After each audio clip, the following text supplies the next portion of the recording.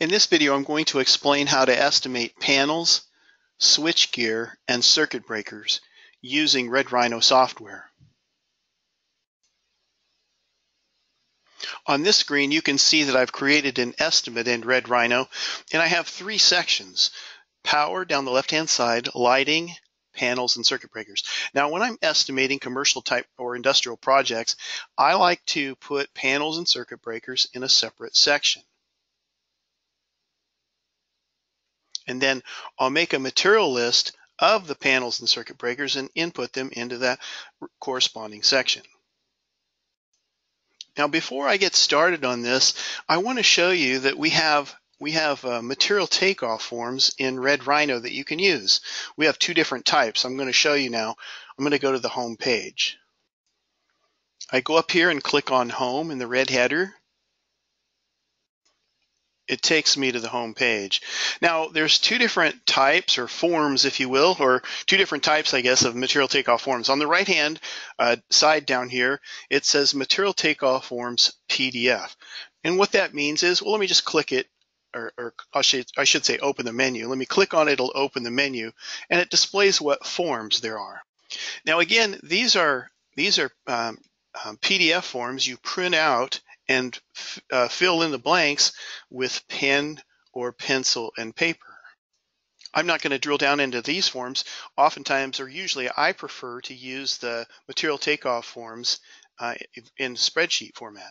So I'm going to just scroll down here, and I'm going to click on Material Takeoff Forms Spreadsheet. When I do, it'll display the same forms in spreadsheet form. Now, in this case, you can actually fill these out with your computer, okay, on your computer. You select the form, and when it opens up, so I'm going to click on Panel Takeoff, which is what we're talking about. Okay, here I opened up the material takeoff form for panels. Let me scroll up here a little bit. There, it shows panel takeoff. Now, the form lists several panels here. You can see the top one is a panel 100 amp 120 208 volt main lug only, and so on. So again, if you prefer, you can use these forms. You'll just type the quantities in when you do your takeoff. In this case, I'm just going to put a quantity in, one of these, and then further down, let me scroll down a little bit. You see a list of circuit breakers. So when I'm doing manual takeoff, what I do is I input the quantities. I'll count all my one pole 20 amp circuit breakers, and I'll put them in here. Say there's 34 of them, and so on, right? You just fill in the blanks when you do your takeoff. Okay, so again, I wanted you to know about these forms. Now, when you're all done, you want to save these on your computer in a folder, okay? So make sure that you save them on your computer. They don't automatically save. You have to save them like you would any other spreadsheet. Enough about that. Let me go back to Red Rhino. Here I'm back at the estimate I created. I'm going to go over here and click Takeoff Edit in the Panels and Circuit Breaker section. I'm going to click Edit Takeoff. And when I do, it displays the product catalog on the left. Let me unsquinch this. I want to just explain something briefly here. When I'm estimating commercial industrial type projects, I send my blueprints to my switchgear provider. Maybe it's Square D or General Electric.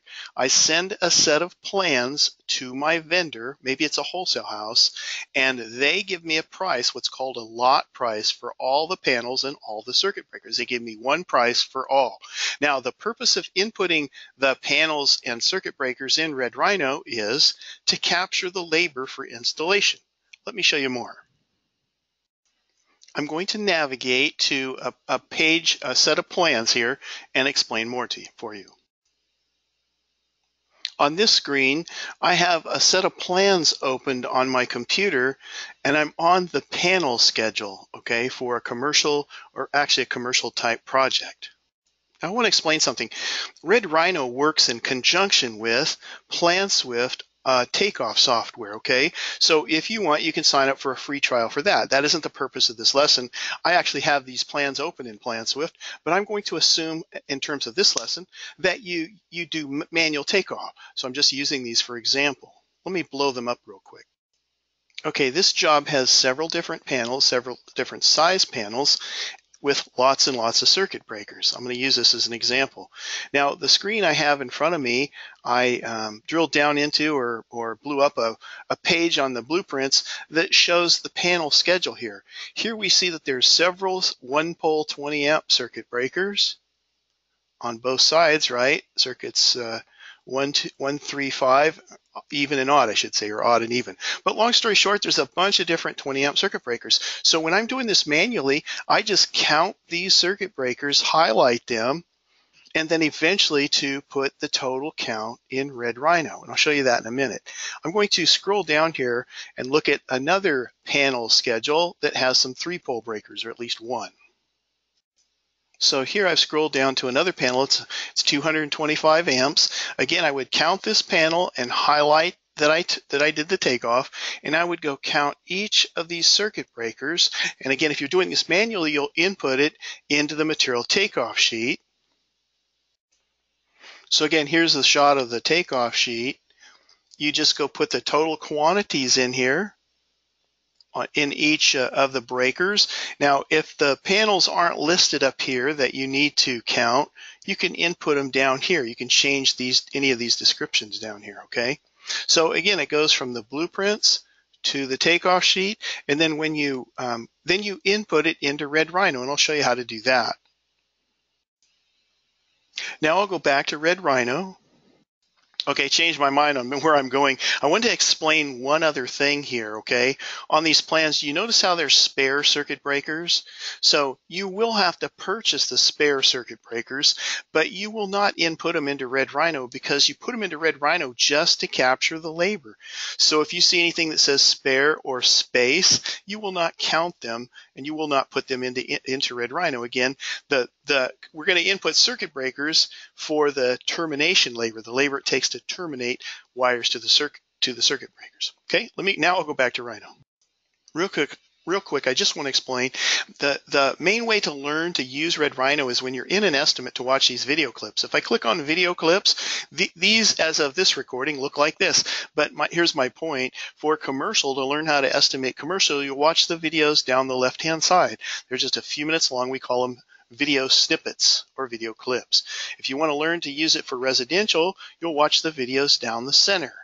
And last but not least, if you're doing structured cabling, you'll watch the videos, well, here we keep disappearing on me, down the right-hand side, okay, for low voltage and structured cabling. Enough about that. Now, how do you access or how do you input labor for panels and circuit breakers?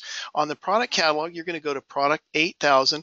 You see how this says electrical, commercial, industrial, labor only? That means there's no material prices in these items. I'm going to click on plus sign next to 8000 to open it up. Now just look a couple items down. You'll see panels 100 amp to 400 amp. I'm going to explain this real quick. You'll see panel supports below that. You'll see switch gear up to 4000 amp. This is where your big boy stuff is, okay? We're going to drill down into both of them real quick, and then we're going to go find the circuit breakers in here. So I'm going to click on panels 100 amp to 400 amp. Now you remember I showed the example of taking this off on our forms. I'm going to unsquinch this, move it over. You just go put in each of the panels that you took off from the panel schedule here, okay? Now, I'm not going to read this to you, but it's important you know where they are and how to do it. So I'm just going to say that there was a 100 amp panel here. I'm going to put in one 225 amp and just click Add button. And when I do, let me unsquinch this. It populates over to the right, and I click Save. I'm going to move this over a little further so we can see a full view on the right. Scroll over here. Now notice how it shows the panel or description here, the quantity. The price is 0 because you're going to get those quoted from your wholesale house, okay, and a lot price, one price. And then you're going to input that, and I'll show you where, into the recap. Okay, so it shows 2.59 hours, okay? And it shows the extended labor at the same because I only put in 1. Now, I know I'm flying through this, but I want to show you how this works more than just give you an exhausting definition to keep it short and sweet here. Okay, so I just input 2 panels, but what you do is you go to the panel schedule, and you count all the panels, and you come here and input them all at one time, what I call a laundry list right here. Okay, next I'm going to go on to panel supports. Click on panel supports right here under panels.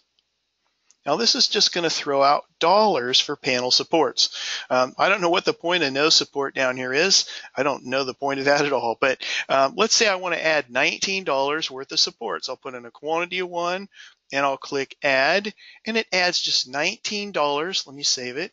It adds $19 just for the price or the cost of anything that I decide to support these panels with. Next, I'm going to go down here to switch gear up to 4,000 amp. Click on that. Now, it's important that you know this. When you're taking off, now these items weren't on that takeoff sheet. You could use a different takeoff sheet of ours for that. The takeoff sheet just included circuit breakers in the smaller panels up to from 100 amp to 400 amp. Now, in this case, you want to put in each section. Okay, I'm going to scroll down real slow here. Look at there. Here it starts with 400 amp underground pull section, and it has them clear up to 4,000 amps. I'll just scroll down here. Okay, then it's service section. Some of you might call these service sections meter sections. Okay, so you'll input the meter section when it's applicable, again up to 4,000 amps. Next is distribution sections. So again, you find out the size and you put in each and every one of these sections to capture labor for each. And I'll scroll down a little bit further, and then it's just fused switches. So if you have to include a fused switch or fused switches, you would include those here also. I'm going to scroll back up to the top. I'm going to just say that I'm doing a 1200 amp service. So I'm going to put in one underground pull section. I'm going to put in one 1200 amp service section, which is a meter section. And I'm going to put in one 1200 amp distribution section. When I'm all done with that, I click add. It populates to the right. Again, I won't take a lot of time on this, but just look at what the labor it adds for each section and click save. Okay. Now, next I want to move ahead to circuit breakers. Just realized before I move away to circuit breakers, you want to add some dollars to support those panels. It might be more like you might anchor them down. Now, there's just $1 amount. Don't ask me how they came up with this, but it's $63. So I'm going to say I'm going to put in a quantity of 2 of those and add it, and it's going to put in a total of 2 times 63 or $126. See that right there for gear supports. Let me save that. Now I'm going to navigate to circuit breakers. I'm just going to scroll down. I'm going to go to 11015. See that? Circuit breaker termination labor. I click on it. It displays the circuit breakers. Now let me move this over, unsquinch it, so we can see it good. Now, if you scroll down here, you'll realize that they have one pole 15 amp circuit breakers through 40 or 50 amp. Scroll down further, they have 2 poles and 3 poles. They have 3 pole circuit breakers clear up to 4,000 amps. So anything you or your guys have to lay hands on in the field to terminate to circuit breakers, you want to make sure and include them. Now, I'm just going to go input a couple. The purpose of this lesson is just show you how to do it and where it's at. I'm going to say that there's 22 1 poles. Now I'm making these numbers up. I'm going to go with just 2 2-pole 30s. Where are they at? Right here, just 2 of these.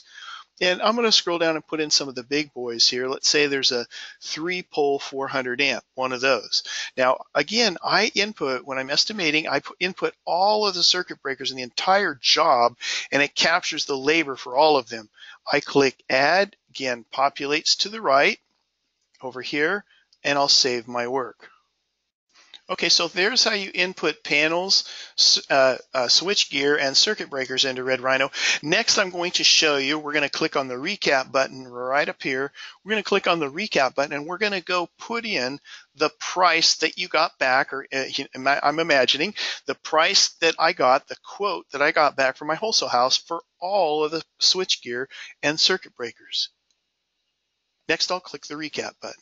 Okay, now I'd like to say this is not a lesson in the recap. I'm just showing you how to put your quotes in.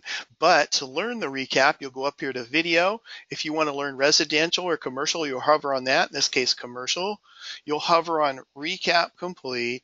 Watch each and every one of these videos to learn how to use the recap, okay?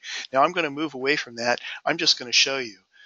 On the left-hand side, it shows quoted material including tax. This is the category where I'm going to input the price, the quote I get from my wholesale house for the lot price of those items. Now I input or I should say I have a separate section here for panels. I'm going to go over to the right of the material quotes and including tax here.